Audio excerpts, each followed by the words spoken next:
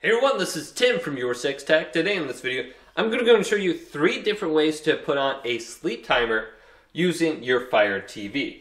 Now the first way we can do that is by going back to the home screen here and going on over to settings and then going down.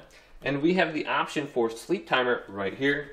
And then we have 5 minutes all the way down to 180 minutes.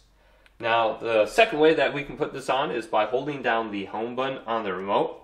Let's hold this down. And this side menu will appear. Now we can go on down to where it says sleep timer right here. And we once again have the same options for the time.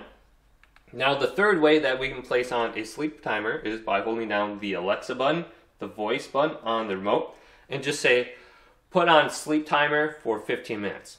Put on sleep timer for 15 minutes. Okay, I'll turn off the TV screen in 15 minutes. So that's 3 different ways that you can put on a sleep timer on your Fire TV. If this video did indeed help you out, leave it a big thumbs up and subscribe to my channel down below for more tech videos coming up next on YourSixTech.